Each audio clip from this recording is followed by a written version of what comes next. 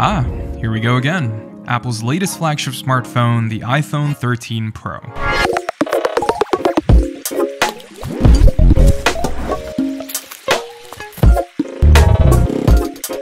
Like the iPhone 13 mini, I've also been using this as my primary phone over the last week and a half, and I think it's time to tell you guys my experience with Apple's new Pro iPhone. Now, this isn't going to be your typical thorough review like some tech reviewers on the internet. I rarely do benchmark scores or get super technical with the latest processors. I'm here to share my experience with you guys, and this year specifically, talk more about the cameras because it's probably the biggest upgrade on iPhone this year. So, if you're new to the channel, make sure to subscribe now and turn on that notification bell so you don't miss out on really beautiful videos like this in the future.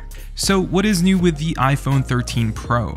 Well, in terms of its overall design, if you didn't pick up the new Sierra blue color, you probably won't notice anything different, but if you've used the 12 Pro from last year, you'll definitely notice how massive the camera module is on the 13 Pro and 13 Pro Max versus last year's 12 Pro.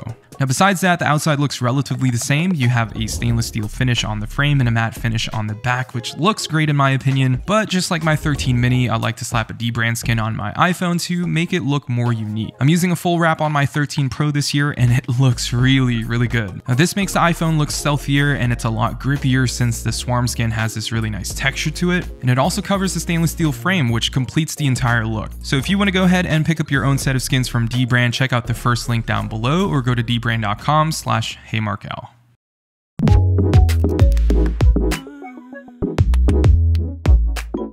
Now, another thing that Apple added to the Pro line this year besides that huge camera bump is a ProMotion display, which is a variable refresh rate that goes up to 120 Hz. Now, as of right now, first-party apps are the only ones that can fully take advantage of this, but in a couple of months, we'll probably start seeing third-party apps adapt to ProMotion. Now, it could just be me, but after a week or so of using the iPhone 13 Pro, I actually sometimes forget that this has ProMotion. I have an iPad mini as well as an iPhone 13 mini, so I know what iOS looks like without ProMotion, and I guess I just didn't notice it enough for it to wow me. Now, don't get me wrong, it's still a great feature to have on iPhones for sure, but I don't think it had that same impact when the iPad Pro got ProMotion display for the first time. So that actually made sense for the iPad Pro because of the Apple Pencil, since it needs that high refresh rate for less input lag. But on iPhones, I don't know. Now, while we are on the topic of displays, the notch has gotten smaller, 20% to be exact, but it is a tiny bit taller instead. Now, the Pro display is also now 25% brighter than last year, which is great, so you can actually see your iPhone screen outside on a bright and sunny day.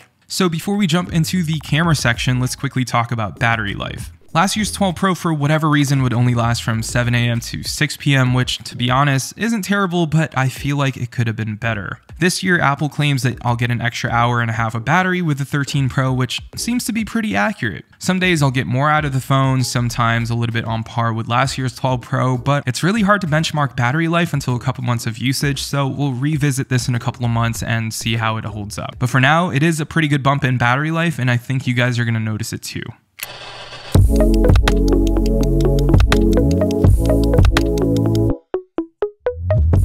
Alright, cameras. There's a lot to talk about here, so let's start off with its camera specs. The 13 Pro and Pro Max have the same exact sensors this year, which is great because you don't have to opt in for the more expensive and much bigger Pro Max for better cameras. It's still a triple camera setup with a wide, ultra wide, and now a 3x telephoto lens, which I absolutely love using. The main wide camera can now capture photos up to 2 times more light since it has a bigger sensor, and with that you'll also get even better and more natural look in bokeh thanks to that new f1.5 aperture. The ultra-wide, on the other hand, can now capture 92% more light versus last year, and it also now features autofocus, which helps with macro photography as well. Now, the new 3x telephoto lens now has a bigger sensor and can now shoot night portrait mode, which is great. All 3 cameras are still 12 megapixels though, so I'm hoping next year we get a bump in resolution to get even crispier, sharper images. Shots on the 13 Pro looks great out of the camera. I think with Smart HDR4 and that new image signal processor on iPhone 13, photos just look more natural, it looks sharper, and looks less blotchy, if that makes sense. Macro photography is also a Pro-only feature, and this may actually be the only phone that can capture really great macro photos. It's actually usable since it's a 12 megapixel sensor, and it looks really good out of the camera. Now, just like the non-Pro models, the Pro line also features cinematic mode for video and Photographic Styles, which are are kind of like LUTs to give your photos that extra pop, but doesn't mess with skin tones and gives you a more balanced yet creative look. Now, after a week and a half of using the iPhone 13 Pro, I've learned to love taking photos with Photographic Styles turned on. There's a few different styles available, but my favorite would probably be Rich Warm. These are my settings for it, and I think it's the best for skin tones, which doesn't look too saturated or too contrasty, but it also gives your photos a nice neutral warm look, perfect for sharing quickly on social or with your friends via AirDrop. Now, if you have your own settings, let me know in the comments down below because I'd love to test it out as well and compare it with mine.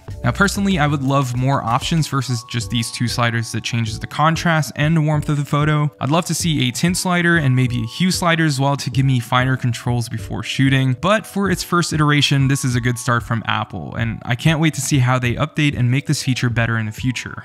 Okay, so let's move on to my favorite new feature on iPhone 13 and 13 Pro, cinematic video. To dumb it down, it's basically portrait mode, but for video. Basically, what Apple's doing here is that it's analyzing the video in real time, and it's using the neural engine and the processing power of the A15 processor inside the iPhone 13 to give your videos that nice cinematic look with that blurred background and rack focusing. But what's even crazier is that you can edit the depth effect and change the focus point even after you shoot the video, which is something my $4,000 camera can't even do. So let's take a look at some of that cinematic footage that I shot over the last week and a half, and you guys let me know your thoughts below.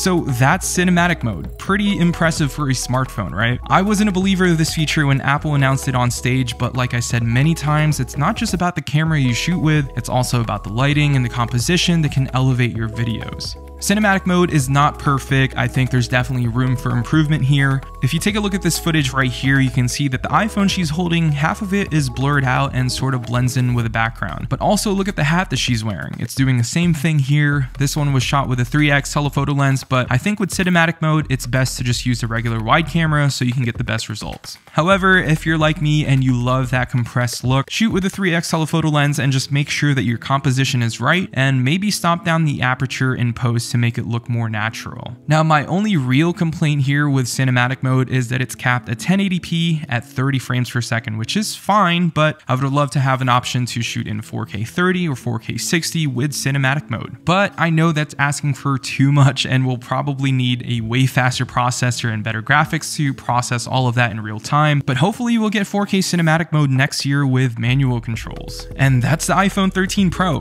Cinematic mode, photographic style, Pro motion display, 25% brighter screen, slightly smaller notch, and better battery life. Sure, if you have an iPhone 12, it might not be the best move to upgrade to this year's iPhone and would highly suggest you wait for the 14. But if you're a content creator, the camera features alone will for sure step up your game, and in my opinion, you won't need to buy a bulky, expensive mirrorless camera to create really beautiful looking videos. Anyways, let me know what you guys think of the iPhone 13 Pro in the comments down below. Are you picking one up? Are you waiting for next year instead? I'd love to hear your thoughts, and yeah, I'll see you all in the next one.